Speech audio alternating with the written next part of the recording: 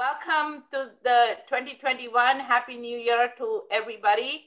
I hope you all had a restful break and were able to, even though it is a unique situation that we are in, I think we have all become very resilient to change, and we have been agile and been able to move forward with a lot of positivity and of happiness. I won't use the word positivity from the point of view of the virus, but virus. But the classes, some of the classes are on campus now. Some of you are coming back on campus. So we are delighted that you are back there. Faculty have been modifying their coursework to accommodate all the different modes of teaching.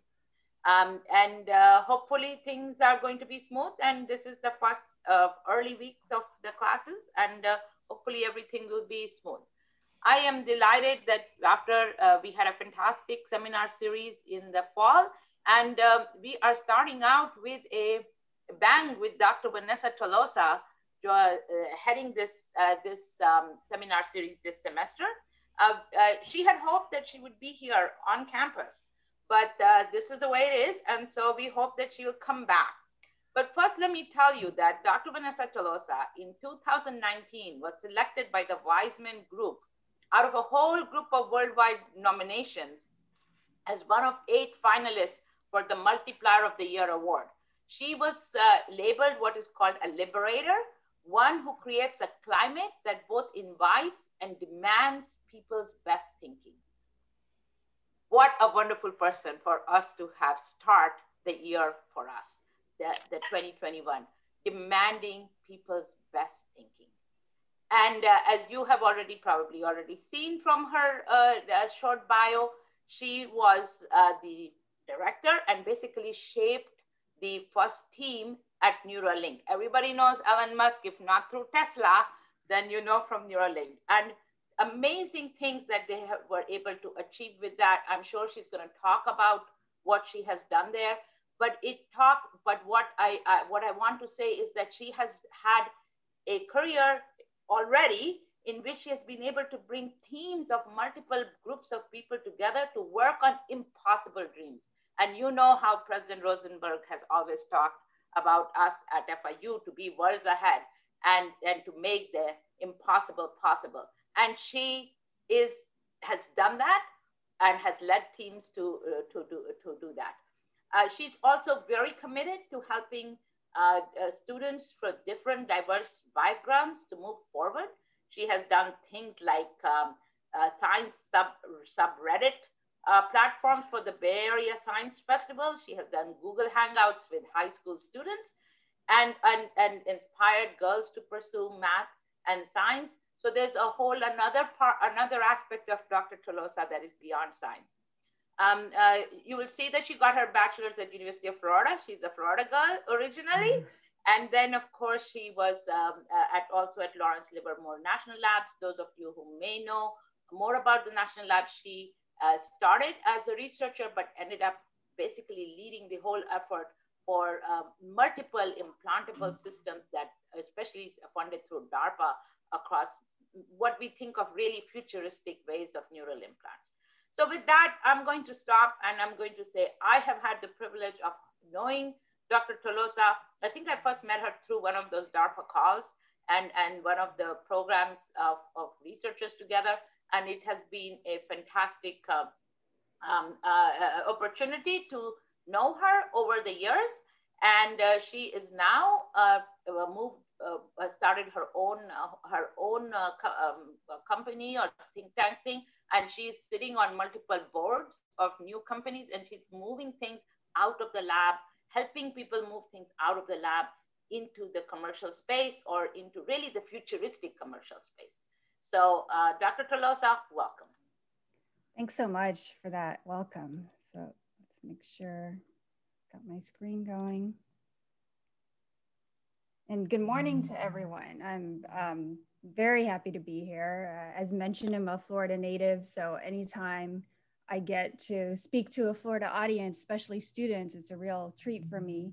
I wish I could be in person, but maybe next time. And today I'll be talking about my experience developing neurotechnologies. A lot of my time has been spent specifically working on how to make implantable devices smaller and reliable. I got most of this experience from working at Lawrence Livermore National Lab, where I did start from grad school. I started as a postdoc and spent about 7 years there, and then 3 years at Neuralink. And currently, as mentioned, I'm working as a consultant for different research groups and startups who are developing neural implants. And I'm excited to talk to you about one specific aspect, which is making these neural implants smaller and why we want to do that. My goal today is that by the end of this talk, you'll learn at least one thing new about neural implants. I know many of you already know about this field, and also understand why there is this trend toward making them smaller and smaller. And first, I'll give a brief introduction to commercial neural prostheses, discuss why we want to miniaturize neural implants and one way this can be done. And in the end, I'll touch on some problems that you guys will get to work on if you decide to get into this field of neural engineering. It's actually more than 99 problems. So one type of neural implant is a neural prosthesis. A neural prosthesis is a device that restores function lost as a result of neural damage. And neural prostheses have been FDA approved since the 80s and 90s and have been implanted in hundreds of thousands of people. So some of you may know people that have these and not even realize it. So all of the devices shown in this slide here work on the same basic principle, and that is electrically stimulating nerves or neurons. The main difference really is where you implant them and the function that they restore. So you have a cochlear implant for hearing, to restore hearing, spinal cord stimulation, mainly for pain, and a deep brain stimulation device for movement disorders. So let's take a closer look at one of these devices. So how does a cochlear implant work? And we'll go from left to right here. You have the external components and then the implanted device with the electrodes here in the cochlea that sit with the auditory nerves just outside. So sounds are first picked up by the microphone. The signal is then translated into a specific pattern of electrical pulses. These pulses are sent to the coil and are then transmitted wirelessly across the skin to the implant. The implant sends a pattern of electrical pulses to the electrodes that are in the cochlea, and the auditory nerve picks up these electrical pulses and sends them to the brain. The brain recognizes these signals as sound. A cochlear implant bypasses the normal sound conduction mechanism through the external, middle, and inner ear. And instead, so if these are damaged, the implant can bypass this and directly stimulate the auditory nerve through the cochlea. And this is one example of how, or one type of neural implant. It bypasses damaged biology and gets closer to that processing unit that is our brain. If we were to zoom in on specifically the electrode part of the neural implant, you know that neurons communicate with each other through electrical and chemical signals. With these implants, we take advantage of those electrical signals and we use electrodes to stimulate the neurons or record these electrical signals. The smaller the electrode, the smaller you can make them, then the closer you can get to the neuron and the better you can target a specific brain location. And this is important because different parts of the brain play different roles. So depending on where you're able to place your electrodes and stimulate, you can get a different response. So in the case of the cochlear implant, there's cartilage between the electrode and the auditory nerve. And whereas in DBS, you have the electrodes that are directly in brain tissue, like what's depicted in this image. So if we zoom out again on the device, we can see that all electrode-based neural implants have the same three basic components. You have the electronics package shown here that houses the electronics and battery in this case. And it's in a hermetically sealed package because this is getting fully implanted and you need to protect it from the corrosive environment that is your body, and also protect your body from these toxic materials that's inside this package. You have your electrodes that sit against the neurons that we just showed. And then between that, you have the cable that connects the electrodes to the electronics. And importantly, for every one electrode that you have one wire and one connector. So in the case of the devices that are currently available off the shelf, like these shown, they typically have anywhere from about 4 to 16 electrodes. So that means 4 to 16 wires that connect to the electronics. So this is a pretty low number, which means they can still be made by hand. And the electrodes are relatively large on the scale of millimeters. These materials haven't really changed much since the 80s, really even earlier than that. And this is partly because they work. People are able to hear, tremors and pain are reduced. So they've been serving the medical community and patients pretty well for a couple of decades now. But how do we go from here, just a few electrodes, to here?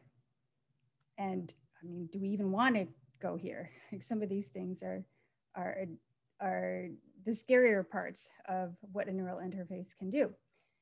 And I probably need to actually update these examples. If you guys have newer suggestions for neural interfaces that show up in movies, please type them into the chat. I'm also just looking for some good movies to watch while we're still quarantined here in California for the most part.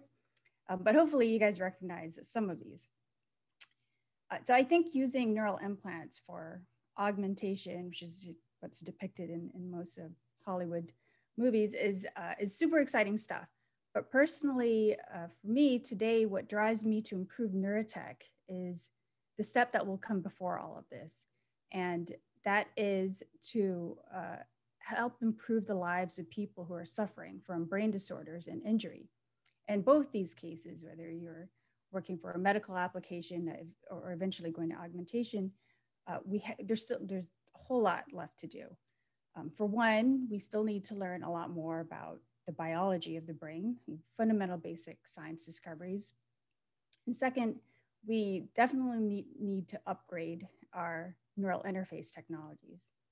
Specifically, we need to figure out how to make these devices smaller, but have more functionalities. So let's talk about how we can do that. So one big leap that was made in this field was the invention of a retinal prosthesis by the company Second Sight. To imagine that it's the late 90s or early 2000s, many of you may not have been born yet, but you're working in neural prosthetics and someone says, I want a neural implant, but instead of these 10 electrodes or 4 to 16 electrodes, I want 1,000, and I want all of them implanted into the eye. So if you look at the neural prostheses available then and still now, it's immediately obvious that a new technology has to be developed. It would never fit, and you couldn't hand make that many and be repeatable also. So Second Sight started to put together a very large team of universities and government labs to solve this problem. And one of those labs involved was LLNL, or Lawrence Livermore National Lab, which is where I did my postdoc and how I got introduced into this field. And before we go into the tech, let's take a step back for a second and look at how the retina works. So your retina is made up of several layers of different kinds of neurons. It kind of reminds me of those 7-layer taco dips.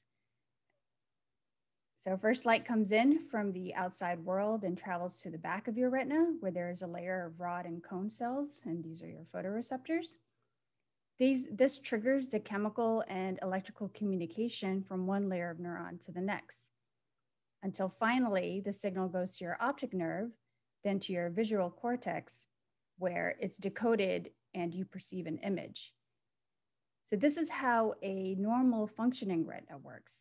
But in a disease called retinitis pigmentosa, the rod and cone cells start to die off, And even though the rest of the components, the neurons, your optic nerve, your visual cortex are still intact, if there's no layer to translate the photons to electrical signals, then you never perceive an image and you don't have sight. The signal never makes it to your brain. And this is where retinal prosthesis comes in. So looking at the layer of neurons here,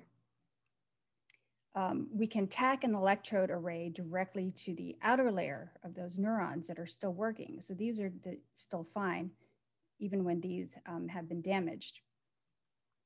And this is the whole system. So the person wears a pair of glasses with a camera on it that captures an image, for example, the letter E here. The image gets digitized and processed in a processing unit that's worn by the patient on their waist. And the data is then sent wirelessly across the skin. It's not shown here, but there's a antenna on the pair of glasses. The data and power is sent wirelessly across the skin to the implant. And in the implant, you have your electronics package, the receiving antenna, and then your electrode array. And those signals are then sent to the electrode to say which electrodes to stimulate, and then stimulates the neurons, the adjacent neurons or nerves, so that are still working. So like it's a lot like the cochlear implant. You know, it's kind of one of the reasons I mentioned how that worked, just so you could see the parallel in this. In the same way, we're bypassing damaged neurons and trying to get closer to where the signals are ultimately interpreted, which is in your brain. A big technological advancement that enabled this breakthrough was the manufacturing of these electrode arrays themselves. Specifically, the breakthrough was using microfabrication to manufacture the electrode arrays from thin film materials. And this was done with the help of the Livermore team that was lucky enough to join on the tail end of this project. So I can't take credit for this work, but I got to join at the very end. And so here's the microfabricated part of the device shown here.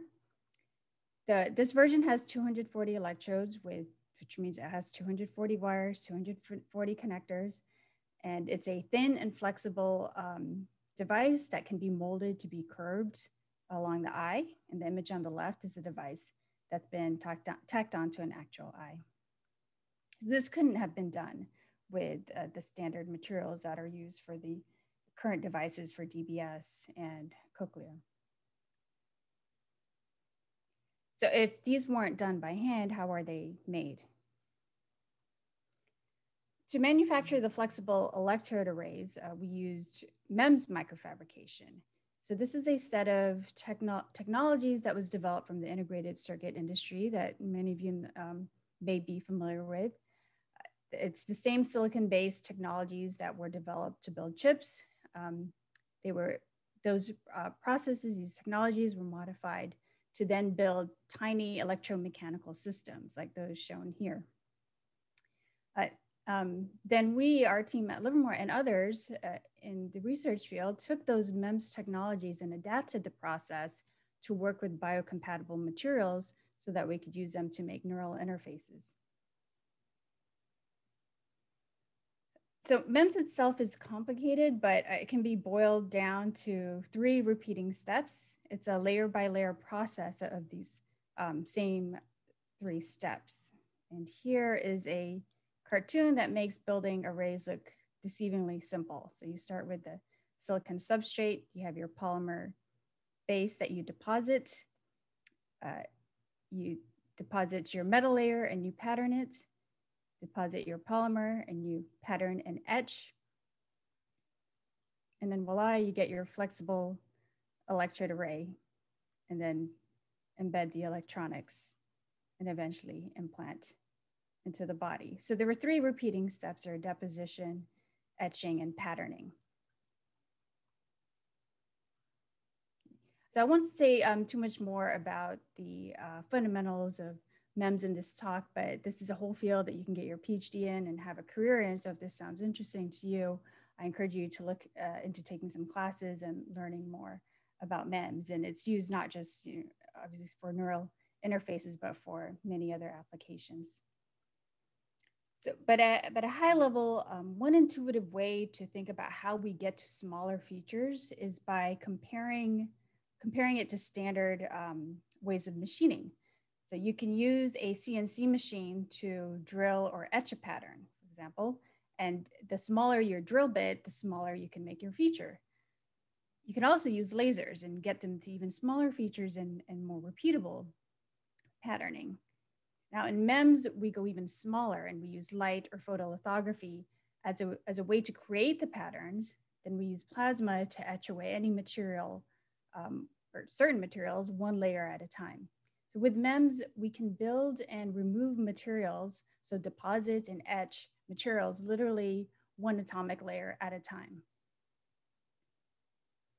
What allows us to do this are specialized equipment, the same types of equipment used to make as I mentioned, the chips in your phone.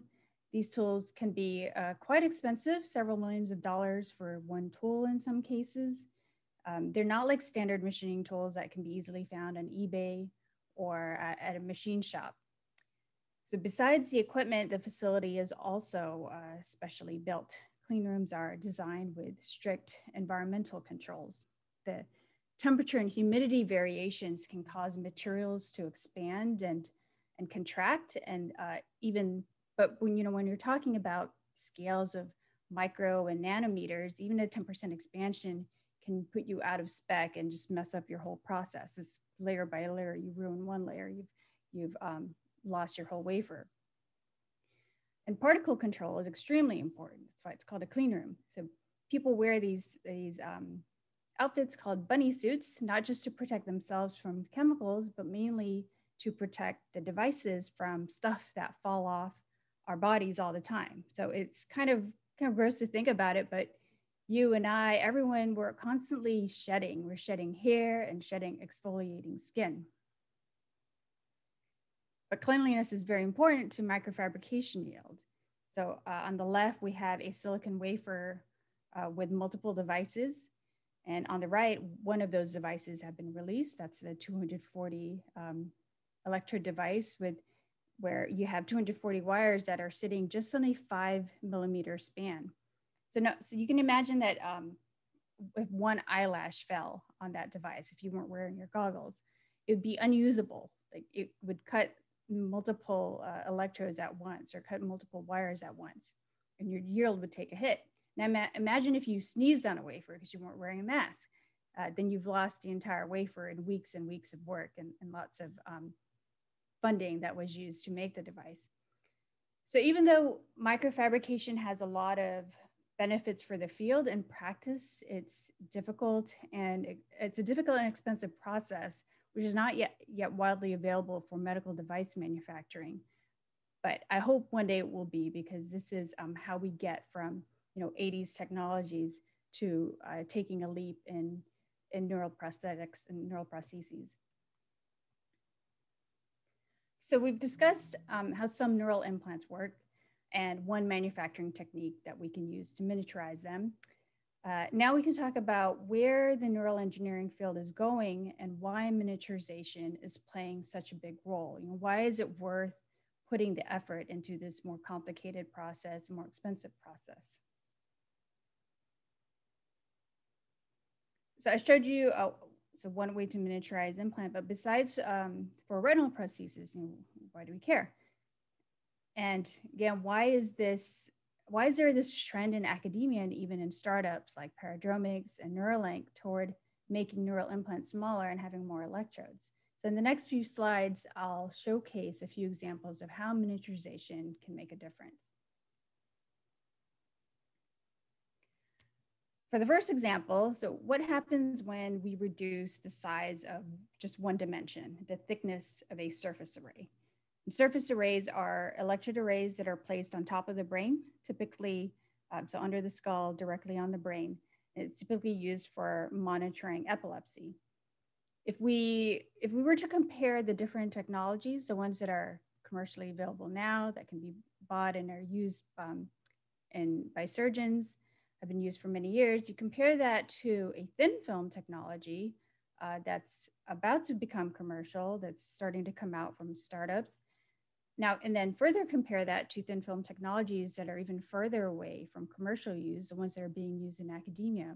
What you'll see is that with each of these generations that are coming up, the surface arrays are getting, on average, 10 times thinner, so going from millimeters to less than 10 microns at some of these university R&D devices.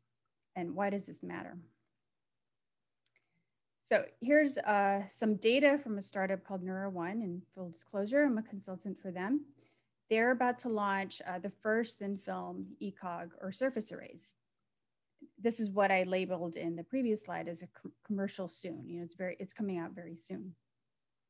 So here they're comparing their device with a standard silicone device. And the array was implanted in a pig for a week.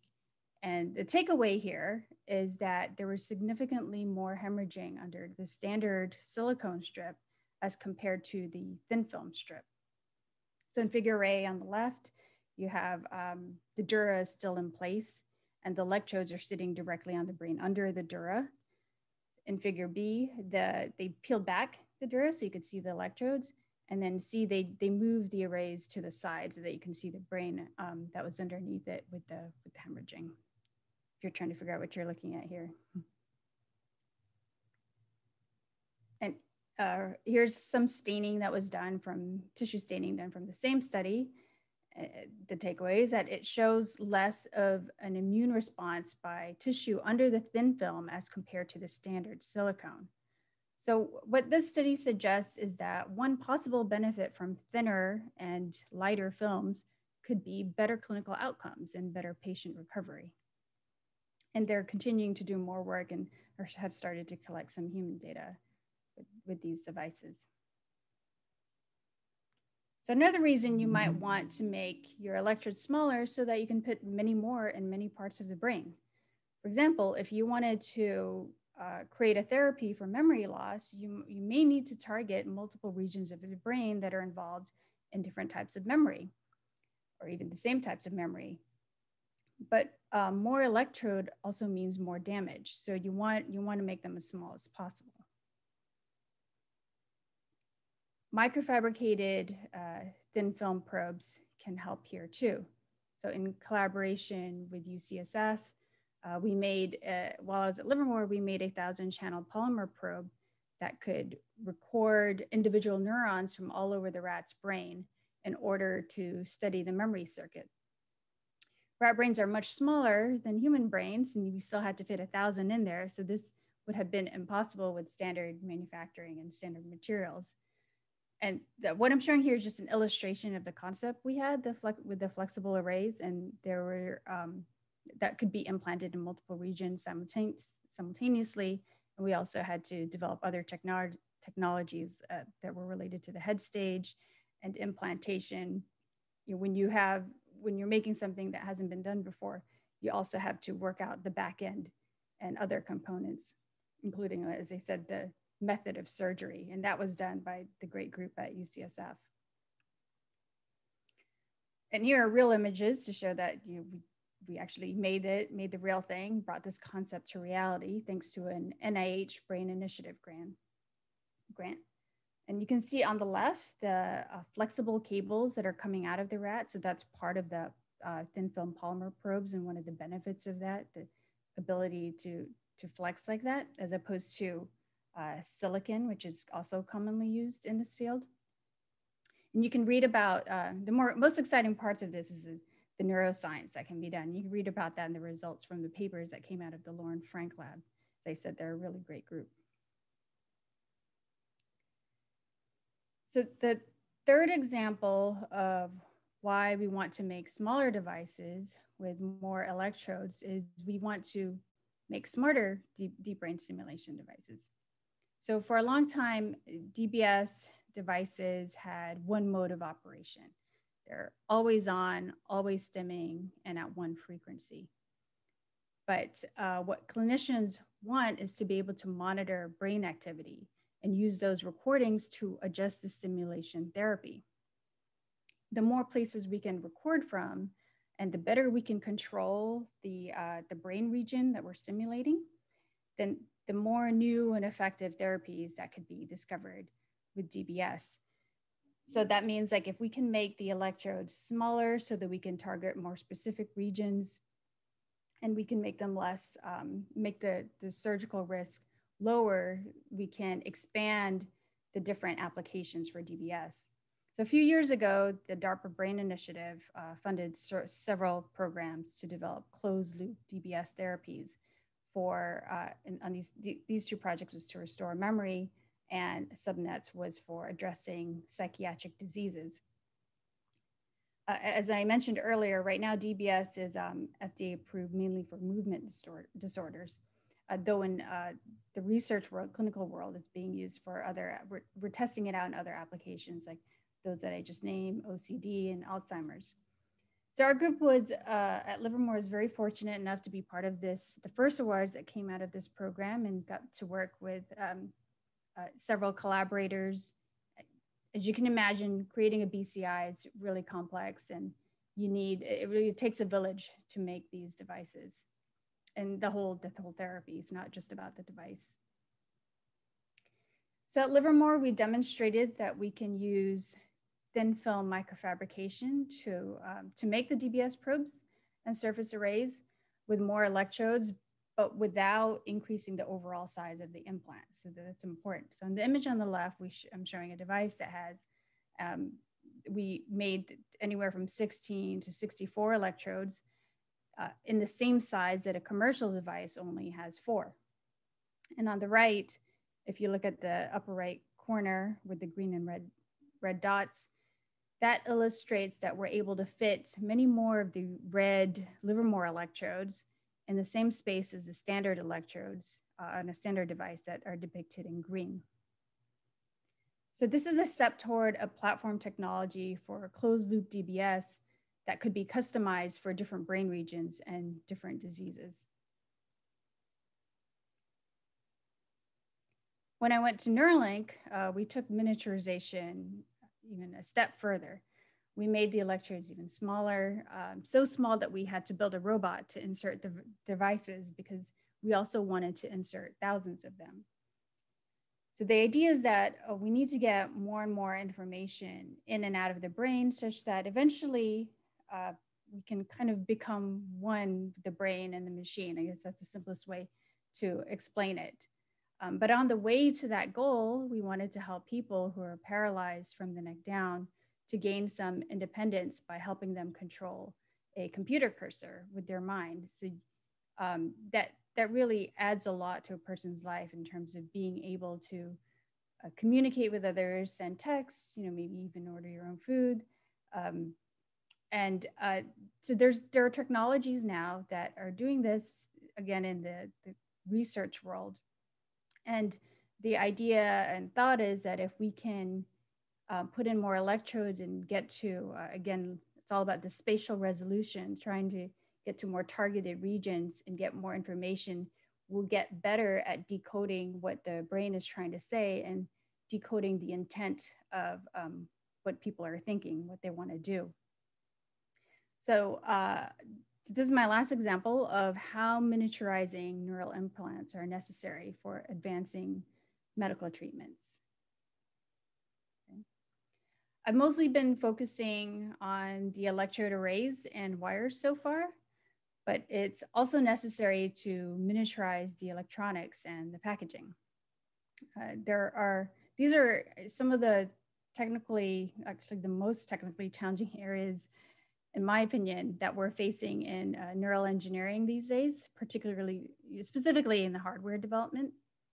I call this my floating finger slide. Everyone seems to like to show the scale of packages with our fingers. And these are different projects that the teams I've worked on have developed. Here we have the latest, which is the, at Neuralink, we iterate so fast that this is already probably old news, but this is a 1,000-channel electronics implant package that's hermetically sealed, and you would have the electrode array that connects to that. This one was developed on the upper right for the retinal implant. So this is about 13 millimeters across for 60 electrodes up to 240. We were able to fit in there. And then the bottom was designed for a DBS implant. And this something to note is you design these with the surgery in mind. So this rounded shape with the soft curves, remember, was implanted in the eye. And in this case, it had to fit through the cannula that you're using for the DBS implant. That's why it has this oval shape to it. So this is, and this is a standard package that, standard meaning on these devices that are commercially available now that I've shown earlier. So people don't take floating finger photos with these because they're too big. So I had to use a banana for scale. But you can quickly see the dramatic size difference. This is kind of cheating here because the device includes the battery in here in this example, whereas the ones in the previous slide don't. But I think it gets the message across that as we go to these higher electrode numbers, we have to also develop the electronics that can handle that much data, and then also develop the hermetic packages and connectors to house and connect the system. So though electrode arrays get the most attention in this field, including by me, I mostly usually give talks about the arrays, the electronics and packaging are just as critical and in need of development. And I really hope more people get into trying to solve some of these problems on these components. So earlier I asked, how do we get from these large 10 electrode neural implants we've been using for decades to a place where we are interfacing with our brain seamlessly, like in the movies? And here I'm showing an off-the-shelf DBS electrode with 4 channels in the top. And below it is a prototype from Neuralink with 1,000 channels where you can't even see the electrodes. So the electrodes are actually hanging off the side here. And this is where the robot will pick it up and implant. And each of these hold multiple electrode wires, each of these cables. So this is my answer. We get there by a step-by-step process, by improving technologies and developing neural interfaces that are seemingly invisible, not just to the eye, but also to the brain. Can we make them small, these devices that you're implanting, small enough and biocompatible such that the brain doesn't even know it's there? I don't even talk about this whole other side of things where you're trying to avoid the foreign body response. And with the idea of, as you make the devices smaller, essentially the brain will not respond to it because it doesn't really see it, as long as your material also is biocompatible. That's also for another talk. So at this point, I've showed you some ways to miniaturize neural implants and how that could help to improve the lives of patients. And it may seem like we're really close to having these types of devices become standard medical practice, but we're really not. Sure, we're closer than ever before, so this is great, but I'm impatient, and so I feel like we're not moving fast enough. There's still a lot of work and a lot of progress being made in R&D, which is great, but very few of these technologies, devices make it to the clinic, much less to a commercial product. Neural engineering is still a fairly new field, and that's a big reason, and the best is yet to come. And to get there, we need the help of many people like you guys to help us bridge this gap. So what are some of these problems? Why can't we get some of these, more of these technologies out of the benchtop and into the clinic? So besides the hard materials, electrical and mechanical engineering problems that have yet to be solved, there are also other challenges in taking a technology from a concept to viable clinical therapy. And most of these things, they don't teach you in school. Like mainly the challenges that are associated with manufacturing, production costs, and regulatory compliance. This is also another topic or a topic for a whole other discussion, but I wanted to plant the seed in your heads now so that if you decide to get into this field, maybe you can start to learn about these issues a little earlier and help us to improve the pipeline from R&D to commercialization. And also if some of you may be more interested in these other topics and didn't realize that your engineering background could play a role, or that there's a part in BC that could play a role in, say, for example, ethics or regulations or the business case. And also the number of startups in neurotech have really exploded in the last few years. And these are really important concepts to know about and to progress. But from a technical standpoint on hardware, in my opinion, the biggest technical challenges, as I mentioned, miniaturizing the hermetic packages and connectors, the electronics themselves, making them wireless and low power.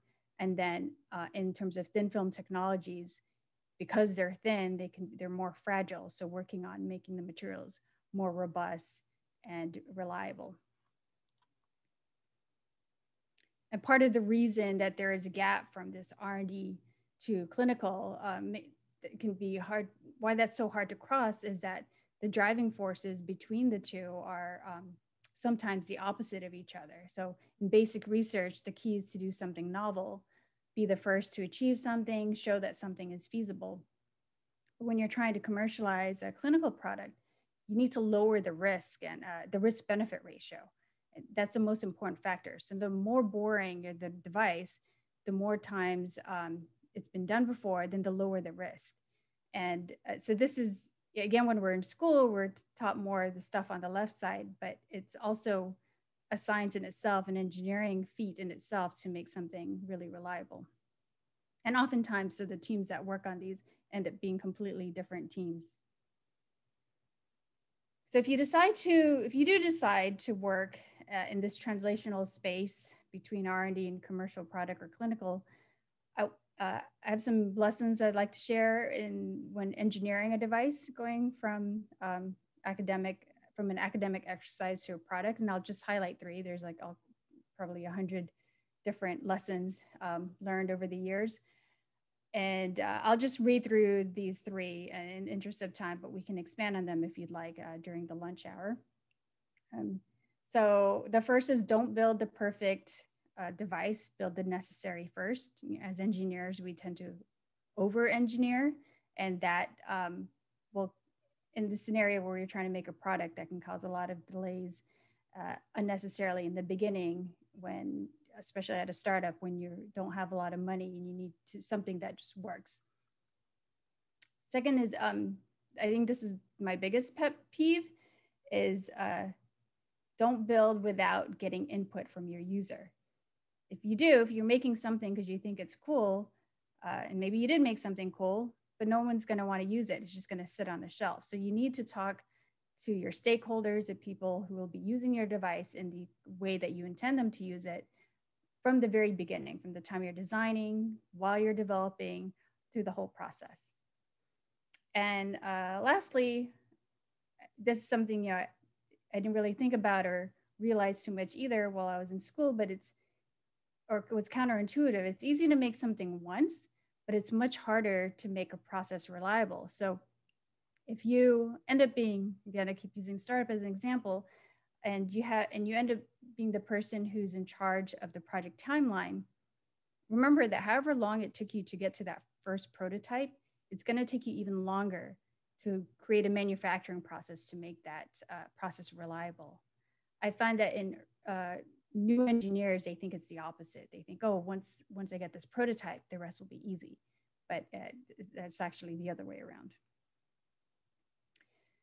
So I hope you guys learned at least one thing new in the past hour or so, and hopefully you feel like you have a better understanding of why there's a trend in neural engineering to make smaller and more functional devices. The key takeaways are that neural implants are undergoing a miniaturization evolution. Thin film fabrication is one way to miniaturize these devices.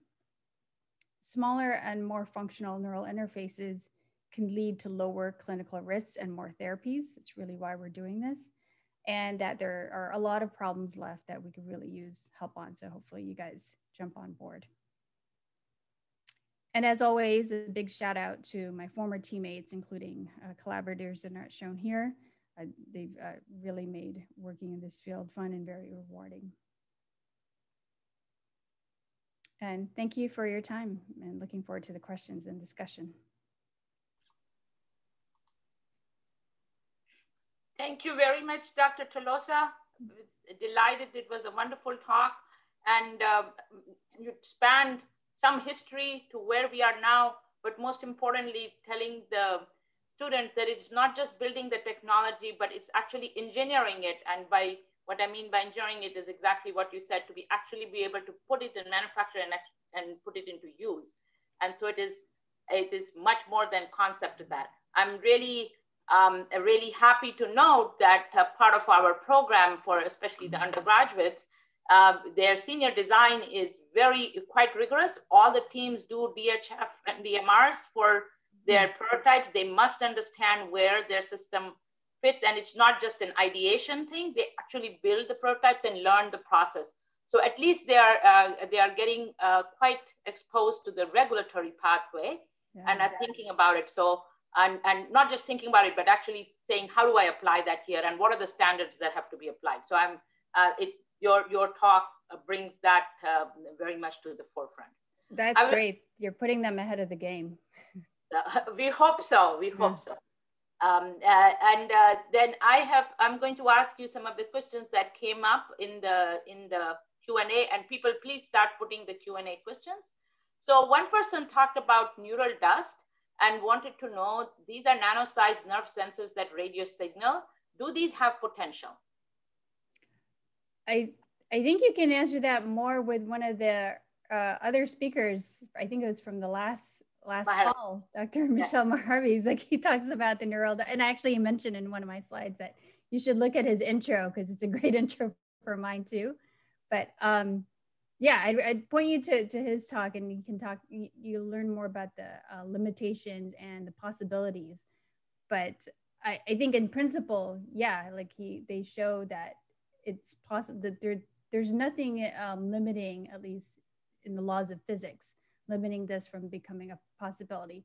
The challenge is in most cases with brand new technologies is taking that from that step to something, as I mentioned, reliable and manufacturable. But in theory, it could be used. Santiago Fossi wants to know, are the wires used in retinal implants the longest wires used in neural implants? And does this cause it to be the most invasive surgery to be implanted? Compared to, so for the retinal implant, they're not that long. Actually, they only span a few, maybe a couple centimeters in the eye, because you're only covering the eye. Whereas the short answer is no, they're not the longest. And not most invasive. It's also going into the eye, which your eye turns out is like 98% water. Compare that to brain implants, brain technologies. They have to be longer, especially if you're trying to reach a deeper target. It could be 10 centimeters deep. And those are obviously more invasive. You're going through the skull through the brain. I don't know if I understood the question correctly, but no, I think that's true. Okay. And then if you think about the spinal cord stimulator, right, as you mentioned, those are even longer wires that are there, much longer wires. Right. Yeah. Which we don't use thin film for that reason. So Sofia Vilena wants to know, are there other miniaturized neural implants that serve to restore other senses besides sight? For example, stimulation of the olfactory nerve. Mm-hmm. Not commercially, as far as I know. But in R&D, I mean, basically all the examples I showed you that cover DPS, that so when I was at Livermore, we took this, when I joined, as I said, we were ending the retinal prosthesis, but we have this platform technology, which are flexible polymer probes. And one of my jobs was then to go around looking for new uses, new applications for this. And what we could, basically what we could do is we could make devices for any type of animal model, from mice to humans, spinal cord, auditory nerve for hearing, visual cortex, like so directly the visual cortex for sight, deep brain targets. I showed you memory was one of them. So really depending on where you're implanting it, you can use a customized version of this technology and affect different brain disorders.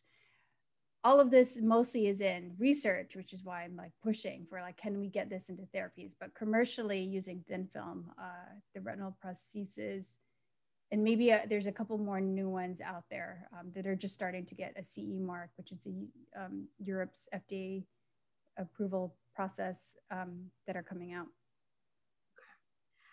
Dr. Raj asks, what are prevalent thin film metal / dielectrode? I think Orlando maybe moved some things up there. Okay, what are prevalent thin film metal dielectrode electrode systems? What are emerging and high risk, and emerging and promising?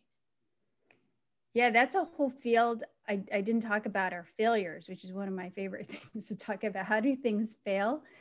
And material selection is very important when you're implanting into the brain. In terms, for example, for the metals, you're really limited. In both cases, you're limited because it has to be compatible with the body, and then it has to last many years. In this, your body, it turns out, is actually really hostile environment. You have chemicals that are constantly attacking whatever you're putting in there that doesn't belong there. It's at a raised temperature, 37 degrees Celsius. And so for one of the requirements for the metal or that we like to use are noble metals, like platinum, iridium, gold, and happen to be the most expensive metals also. And then for dielectrics, I mean, the ones I typically work with are polymers, but in the research setting, you can use oxides and nitrides. Emerging, so even though like the ones I just named are commonly used in R&D, again, like I sound like a broken record, they don't yet exist really in the commercial world. So we still need to make them prevalent in the commercial world before, not even before, while also coming up with new materials. So emerging, the one that a lot of people are starting to talk about now, and is also one of my, well, for the last few years, but becoming more popular, and is also one of my favorites, is silicon carbide. It's chemically resistant and biocompatible, has a lot of properties depending on how you tune it. But again, like the problem with all of these is how do we make them reliable and manufacturable? Then Nicholas Buitrago asks, do you see the rate of innovation in the field of neural engineering and more specifically microfabrication accelerating significantly in the near future?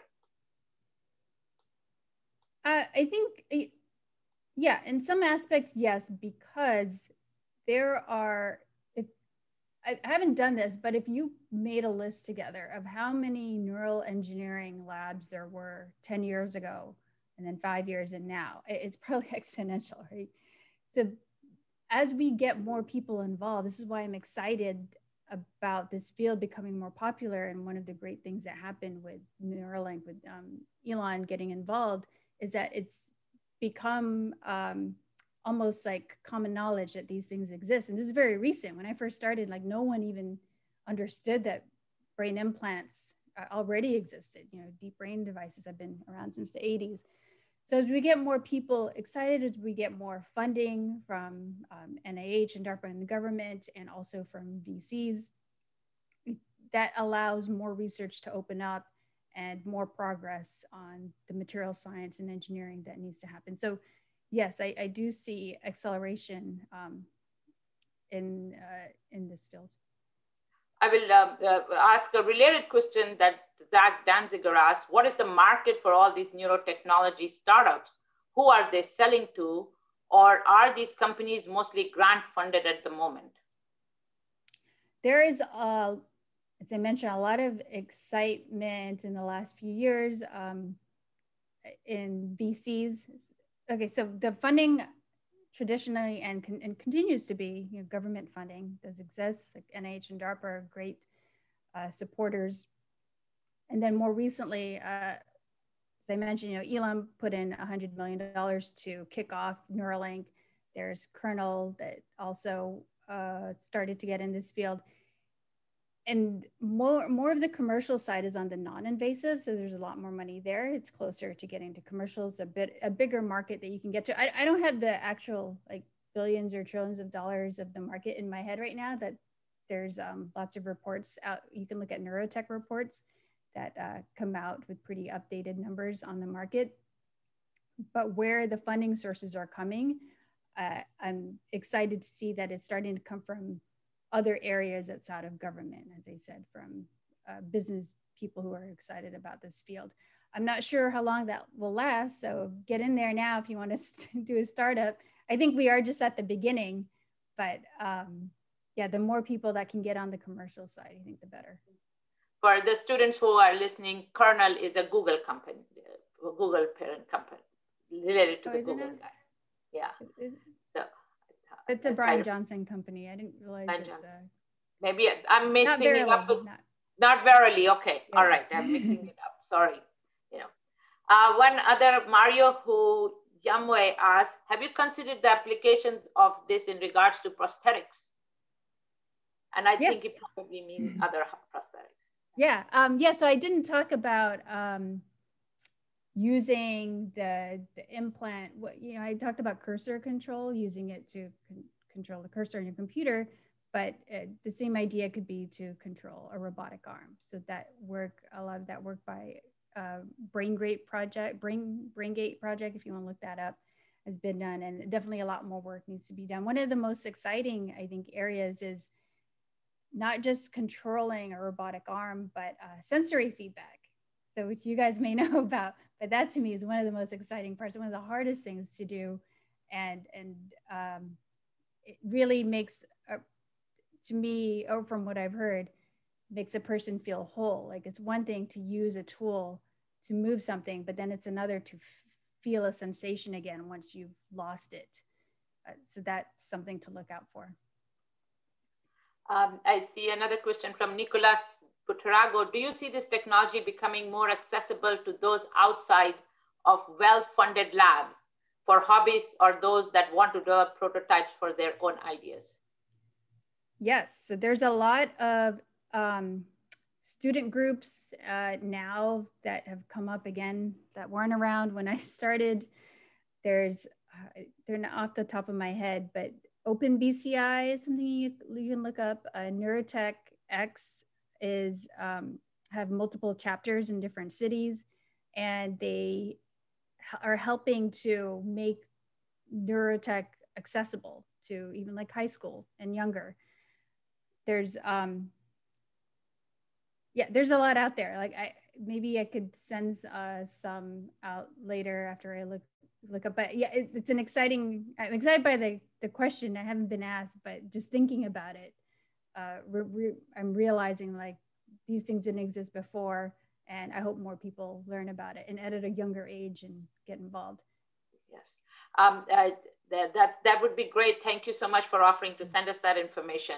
And just for the students who are listening, we here in BME itself are doing stuff with neural devices and BCI. Dr. Danziger's lab does BCI work and also neuroprosthesis for bladder control stuff. And my own lab, the Jung lab, we do things with the neurostimulation for sensory feedback aspect. So somebody asked also about other sensory modalities. And so this is a sensory modality for the touch or grasp work. So we are also doing that. And we are getting some advice and input from Dr. Tolosa also. So Dr. Raj asks, can you provide quantitative electrical performance metrics for electrodes such as impedance times area current injection targets? Maybe this is an answer to be given later in detail, but perhaps you can talk about the importance of these things. Yeah, the relationship to size of electrodes. So this becomes important, this idea of charge injection, how much charge you can use to stimulate a neuron with your electrodes. There's a couple of aspects to that, safety aspects. You have to think about the safety of the tissue and then also the safety of the material, your electrode material. So when we're designing these electrodes, as we get smaller, the challenge for me when I work on the electrodes part is because you're going smaller, your current density increases. And to be able to stimulate, there's a certain threshold that you need to stimulate neurons. So as you go smaller, that density tends to get higher. And with the density going higher, you can start to damage your electrode before you reach the threshold that you need to stimulate your neurons. So a lot of the development on the engineering side is how do we get electrode materials that can withstand higher charge densities, because so many people want to go smaller and smaller down to the size of neurons.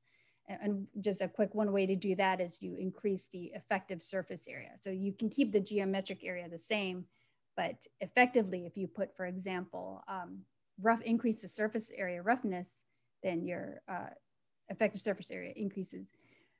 That's just one way to do it. But yeah, this is a huge, it can become a limiting factor in miniaturizing electrodes. This also answers Satya Kumar's question. Can you share your thoughts on miniaturization challenges related to electrode material and charge delivery for stimulation? We are past our 10 o'clock, but there are a few more questions. So I think I will just ask you those questions so that we can cover those because of this exciting input from others. Nelson Abarca has asked, any thoughts on DBS devices stimulating non-neuronal cells? Could this better modulate therapies? DBS devices stimulating non-neuronal cells. Like meaning for not a non-neural applications, like maybe or glia, maybe I'm not sure she's thinking. Oh, I see. I'm not sure what she's talking. Okay. So I'm not glia, sure. Maybe yes, I'm not. She says she's asking glia. She's saying glia. Okay. Yeah, I'm going to defer to neuroscientists on this question. Okay. And the different types of cells that can be stimulated. Yeah, Nelson, that's a discussion, and perhaps also to talk with Dr. Riera about it, who does EEG and a bunch of glial work. So then I have a question from Claudia Paredes. What are some companies or research institutions where retinitis pigmentosa is being studied, treated through engineering?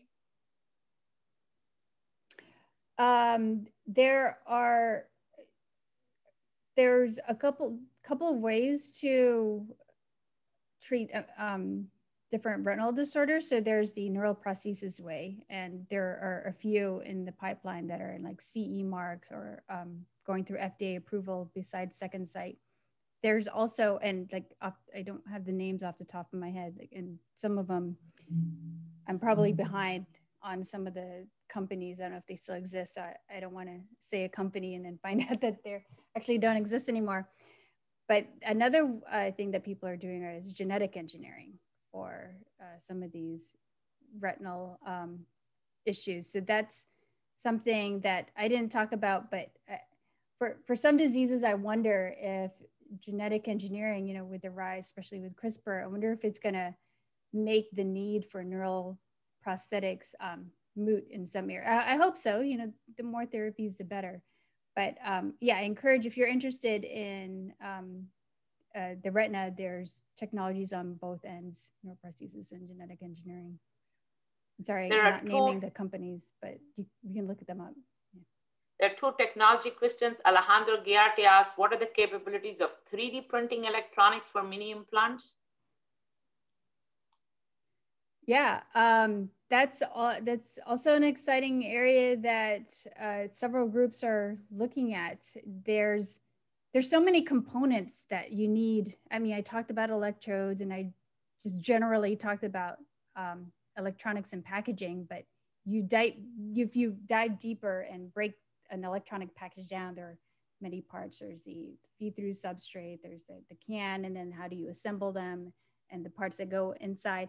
So there are opportunities for 3D printing. One thing that pops in my head that I thought about before is the interconnect. So bonding, say you have 1,000 electrodes and you have to bond it to the electronics package. Well, if you need it to be very small, so how do you, that means your interconnects are like 10 microns, 50 microns, and there's really not a lot of good technology out there for that, but maybe that's one area someone can 3D print bond pads. But so I guess the short answer, there's a place for it. A lot of it is still in R&D stage, very academic, and hopefully that gets Andres Pena asks, implanting 1024 channels is cool and all, but that's a lot of data and or stimulation options. Can you comment or give an example on the use of AI to make sense of all of it, especially for closed loop therapies. Yeah, and that's a whole other field that people like don't realize. And I've had a couple of students contact me who had computer science background, who heard about BCI and wanted to know if there's anything they can do to help in the field. And I always tell them, oh yeah, the data science, like there's like that's there's a need for it. And also one thing to point out why that's really important is we have clinicians who people go to and say, okay, for example, spinal cord, what if we gave you 100 electrodes? Or actually even DBS, they are turned off because what they'll tell you is, well, I wouldn't know what to do with all those parameters. Now you've just given me so many more combinations of stimulation between electrodes. Like they barely know what to do with 32. So if you give me 100, you've exploded the number of stim parameters that they have to work through to see which therapy would work. So they'll turn it down. They'd rather like stick to the lower number. But if we can develop that further for them, have some kind of automated process that helps, this is where closed loop helps, where we're recording the data and then decoding it and optimizing automatically the proper therapy, proper stim. Basically what I'm saying is if you can make it as easy as possible for the clinicians, the more likely your product is going to get adopted. So there's definitely a huge need in that area of what do you do with all this data, and then how do you use it to then make better therapies. Okay, I think there's one other question which I think is just related when maybe time is tight, is limit seems to be 1024 electrodes. What is the biggest challenge to overcome this? It's not the limit. Oh, go ahead. Yeah, go ahead. It's not the limit. It's a nice module to use. It's one of the modules we used at Neuralink, but we had a 3000 channel module also that was on the bioRxiv paper that came out. Really, in some ways, when you say limit, there's like different ways to answer this, but the one that I'm harping on a lot is on the connectors. So sometimes the answer is actually the limit is 24, not even 1,000. Forget 1,000. We can't get 24 electrodes on an implant for commercial use because the current connectors that are hermetically sealed that you can plug and hermetically seal are too big. Anything more than 16 or 24, you can't fit in the brain. So this is a major blockage in why we're not seeing higher channel counts in devices now that are being sold. And this is the last question for you is, has there been, Camila Padilla asked, has there been any sort of neurotechnology research centered on Alzheimer's, dementia, etc., even epilepsy, which I think you answered before, but it's. Yeah, there are. And I just, there are a few now, like there's one that just a few weeks ago, I think Functional Neuromodulation announced some funding, and they are specifically on Alzheimer's. It's not Alzheimer's, it's memory, but Neotherapeutics that came out of the RAM project is working in that field.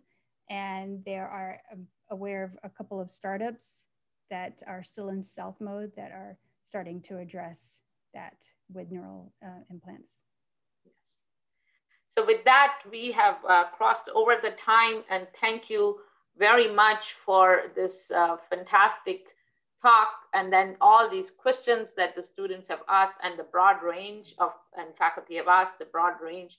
I encourage the students to join the graduate students to join you for the lunch hour, where you can ask Dr. Tolosa questions other than technology questions of how is it that she has moved from in such a short while through this whole process of this ecosystem of technology development and in different areas, including working at a national lab. So she brings this experience of being in a startup company, well, Elon Musk startup company, and directing that, the national labs, starting her own effort now. And so ask her questions in general too.